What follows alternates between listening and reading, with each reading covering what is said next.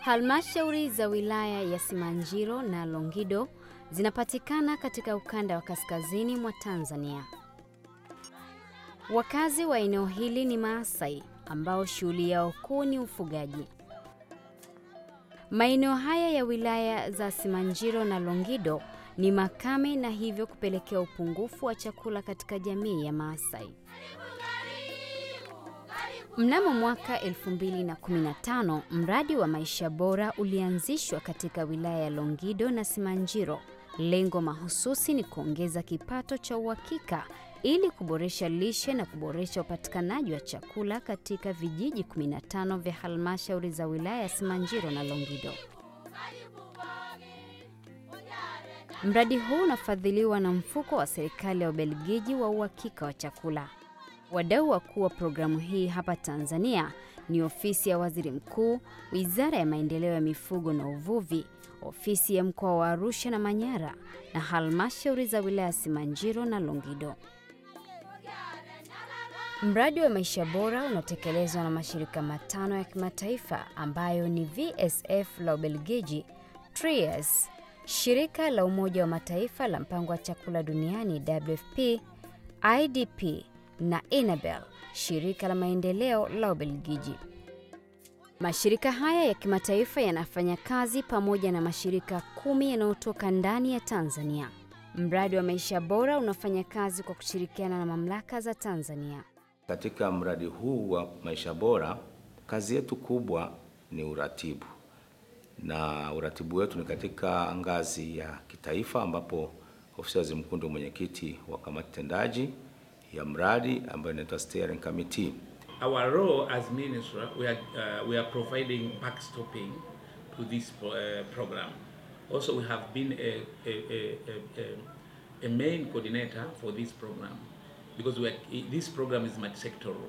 Jukumu letu kubwa ni kuhakikisha kwamba tunafika katika ngazi ya vijiji kabisa kuona mradi unafanyika kwa kiwango gani. Je, unafanyika kwa namna tulivyokubaliana katika andiko letu kuu?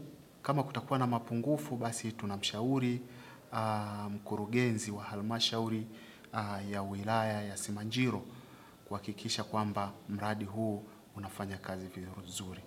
Ngazi ya mkoa, kazi yetu ni kuhakikisha kwamba yale makubaliano yaliyofanyika kwenye mradi na serikali, kwamba mradi unakuja kufanya kitu gani, sisi tunahakikisha kwamba halmashauri inasimamia na inatekeleza. Ili kufanikisha lengo mahususi la kuboresha lishe na kuboresha upatikanaji wa chakula, mradi wa Maisha Bora ulianzisha vipengele vifuatavyo. Kipengele cha mifugo kwa ajili ya kuboresha upatikanaji wa uhakika wa rasilimali za mifugo katika kaya sambamba na kufaidika zaidi na mazao mbalimbali yatokanayo na mifugo. Kipengele hichi kinatekelezwa na shirika la VSF la Ubelgiji, Heifer International na UCRT. Kuku tunapata mayai na nyama. Kwa hiyo mpaka sasa hivi wengi wetu wamejifunza kula mayai na nyama ya kuku. Pia walitupatia mbuzi. Mbuzi tunapata maziwa na nyama pia. Kwenye mbuzi tunauza, tunapata hela, na hata kwenye kuku tunapata mayai, tunauza pia tunapata hela. Hizo hela zimetusaidia kulea familia zetu. Pata chakula kwenye familia. Kwa hiyo imetusaidia kusomesha, kupeleka mtoto hospitalini au mtu yeyote hospitalini, kwenda hospitalini. Zamani sisi tulikuwa tunafuga tu kiholela, lakini tulikuwa tunaona madhara mengi sana.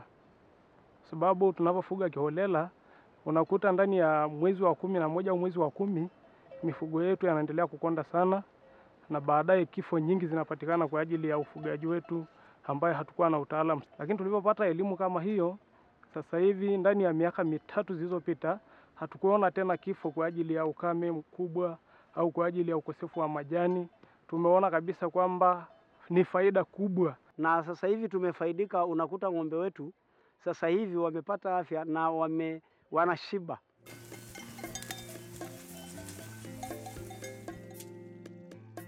Kipengele cha maji kinalenga upatikanaji endelevu wa maji ya kutosha.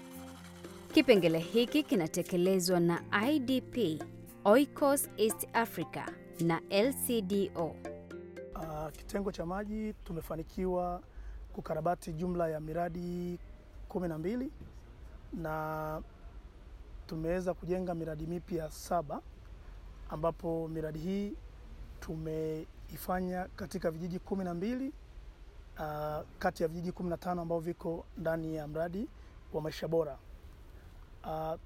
Mradi hii ambao tumetekeleza itanufaisha jumla ya wakazi 45,000 kwa halmashauri zote mbili, kwa maana Simanjiro na Longido. Ona kwante yona kila gani ya bankaragano nage ebola bena ramaro ndio jibao nikidona jore kinora nara na ikinure seriani pi. Kuwepo kwa maji kumepunguza msongamano wa mifugo katika kunywa maji. Wametujengea matengi, kwa hiyo hata pale sasa hivi kwa kutumia maji imekuwa ni rahisi sana. Zamani mifugo ilikuwa ina msongamano. Sasa hivi hata ng'ombe ikiingia muda wa saa 3, yani wakipiga tu foleni masaa mawili tu hizo makundi zote yameshamaliza kunywa maji. Kwa hiyo imeturahisisha na wananchi wanafurahia sana. Sio kama kipindi ya nyuma.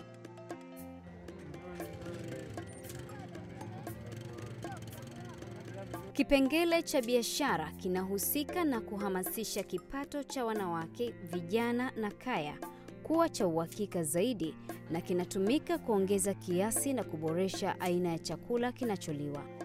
Kipengele hiki kinatekelezwa na TRIAS, PWC, Mwedo, LCDO, Mviwata, TCCIA Arusha na TCCIA Manyara. Mimi nipo katika kikoba cha Kirete. Katika kikoba hichi mimi nimenufaika kwa sababu nilipata mkopo, na baada ya kukopa niliweza kuinua biashara yangu kutokana na mkopo ambao nilipata katika kikoba. Hapo mwanzo nilikuwa na mtaji mdogo sana katika biashara yangu kama mnavyoiona, na mpaka hapa sasa hivi biashara yangu inaenda vizuri, napata kipato, napata faida. Ninaweza kuyamudu maisha yangu na maisha ya familia yangu. Kutokana na biashara yangu ni mambo mengi ambayo nimepata. Nimeweza kupata hata kiwanja, nimeweza kuweka msingi, na ninatarajia zaidi kwamba nitanufaika zaidi kupitia mradi huu wa Maisha Bora. Wamama kabla hawajapata mafunzo, kwa kweli sisi tulikuwa tunawategemea wababa tu mpaka wembe sabuni ile ya shilingi 200 upate, kwa sababu una kazi ya kufanya. Kipindi hiyo kabla hawajapata mafunzo, hakuna baba anayemruhusu mke wake atoke. Lakini baada ya kupata elimu ya vikoba na ya ujasiriamali, wamebadilika. Wanajua kwamba hata kama mama amechelewa kwenye kikundi, wanajua kwamba hawakai bure, wana jambo wanalolifanya. Sisi tumevunja jana. Kikao yetu ya jana walikuwa wababa wote wamekuja, kwa sababu wameona kwamba tunachokifanya ni kitu kinayoonekana na kitu ambayo kiko hai, ambayo inawasaidia wao na familia yao. Ore ntoki naretokitio yiok enkikundi naaretoki enkikundi na aretokitio biashara, arabolo biashara. Ore sii enkae naigili enkikundi ake aretoki tiatua biashara naa ataretoko amu ore nena pesai e faida natum nemaibung erebene ele duo lagira asishore aitotiyie nkera enda faida agira aramatie nkera.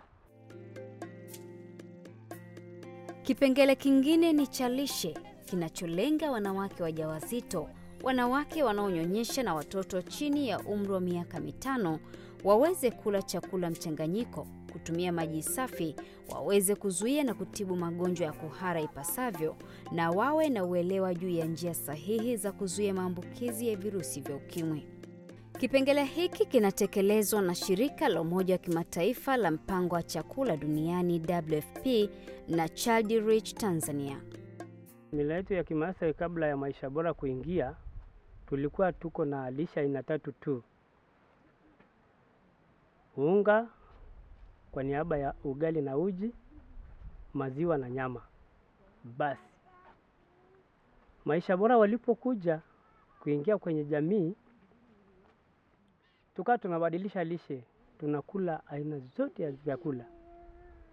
Nakula samaki, mayai, kuna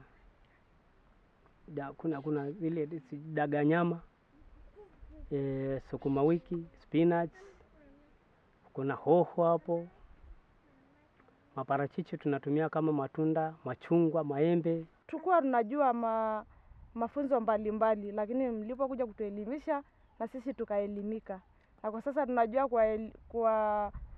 kuwalisha watoto wetu kwa hapa mlo kamili. Kama sisi watoto wa Kimasai zamani hatukujua kula mboga. Mboga hizo ni kama bamia, hoho na nyanya chungu. Sasa hivi kwa uwezo wetu tunakuja kulima bustani yetu ya Maisha Bora, tukajua kula mboga. Na sasa sisi tunajitahidi kwenda kufundisha huko nyumbani tujue kulima mboga hizo. Tunakula mara 2 kwa wiki mboga.